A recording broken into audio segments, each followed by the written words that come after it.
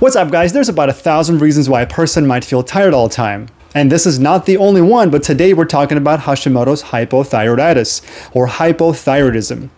It has to do with a deficiency of the thyroid hormone. And the other hundreds of reasons why you might feel tired could be your genetics, other disease states, diet, your sleep, stress, so on and so forth. But since we're talking about Hashimoto's today, let's talk about the main reason why it happens and what can you do to make it better. Remember, this is not a medical advice. If you're in doubt, always talk to your doctor to get a diagnosis. Let's pretend that this is our guy, Sam. He's a pretty healthy guy, but he feels tired all the time.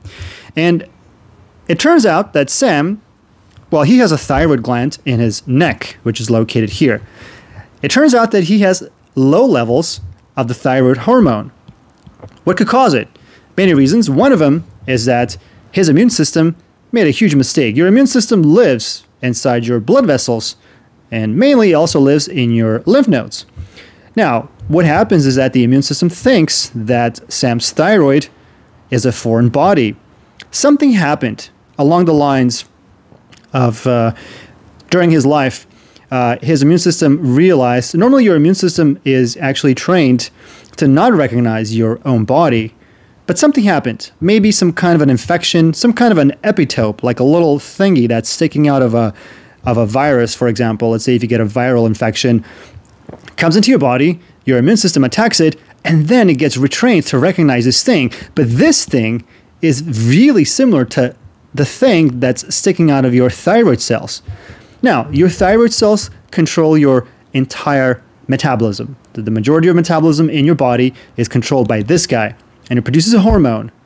Now, guess what happens? Your immune system attacks your thyroid cells. It kills them off. Let's say it killed off some percent of it. Well, you are no longer producing the hormone, the thyroid hormone. And it's Th3, the Th4, and so on and so forth. And because you're not producing enough thyroid hormone, your cells aren't getting the signal that they need in order to proceed. Think of your cells as, well, the cells operate, they have their own functions and so on and so forth, but your brain sends a signal to the thyroid gland, which then sends a signal to your cells to either accelerate them or decelerate them and regulate other functions. So I'm not going to really get into the gorgeous detail, but basically think about you driving your car, and then you have the pedal, you have the acceleration pedal, and then you have the brake pedal. So imagine the thyroid hormone regulating this acceleration and the brake during the day. What happens is when you have a low level of thyroid hormone, you're not getting enough signal. Imagine you're trying to hit the brakes in your car and you're not being able to, or imagine being able to hit the accelerator but you're not being able to because your leg's not working, your foot's not working. So this is really similar to that.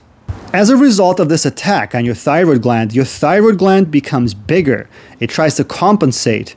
And as it gets bigger, it's called the goiter. You've probably seen people, let me show you a picture.